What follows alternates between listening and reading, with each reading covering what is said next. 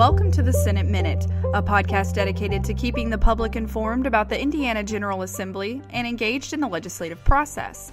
Are you interested in learning more about public service? Well, the Indiana Senate Republican Caucus is offering paid spring semester internship opportunities in the Senate's legislative, legal, policy, communications, and information technology offices during the 2017 session of the General Assembly. Qualified candidates must be college students, recent graduates, or enrolled in graduate or law school.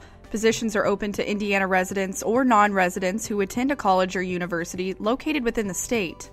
Benefits include a $700 biweekly stipend, scholarship opportunities, earned academic credits, resume building, community involvement, and networking while working with more than 40 fellow interns at the Indiana State House located in downtown Indianapolis. These are full-time positions that begin with a mandatory orientation in late December and conclude at the end of the legislative session in April 2017. Mitch Osterday is the lead intern recruiter for the program and a former intern himself. How was your experience with the internship program? I had a great experience. I was assigned to work for two prominent state senators, and I got to work directly with my area of policy interest, which was education.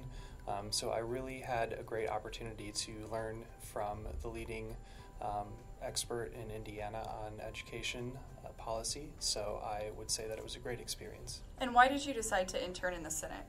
I decided to choose the Senate mainly because I had known some people that had done it before, and they spoke very highly of this experience, and I viewed it as a great opportunity to expand my knowledge base and really get a first-hand look at how policy is shaped in Indiana. And it seems like you had a really good experience with it, so what would you say to those who may not have much government or political experience? Well, I would say that government touches on almost every area of life.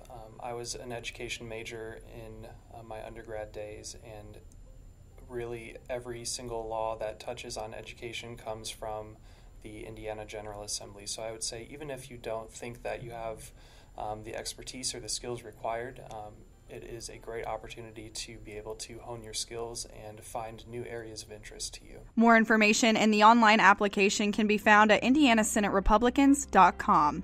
The deadline to apply is October 31st. Thank you for listening to the Senate Minute. Be on the lookout for new podcasts in the coming months as lawmakers continue to work on important issues facing our state. To subscribe, visit indianasenaterepublicans.com.